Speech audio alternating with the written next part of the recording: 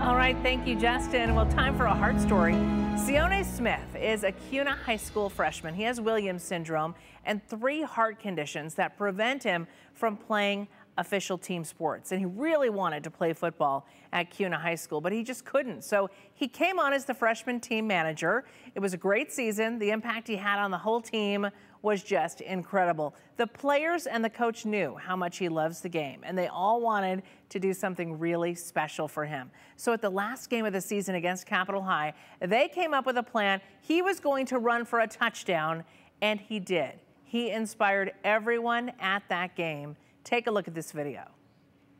Go Sione! Go Sione! Go Sione! Go Sione! Go Sione! Go Sione!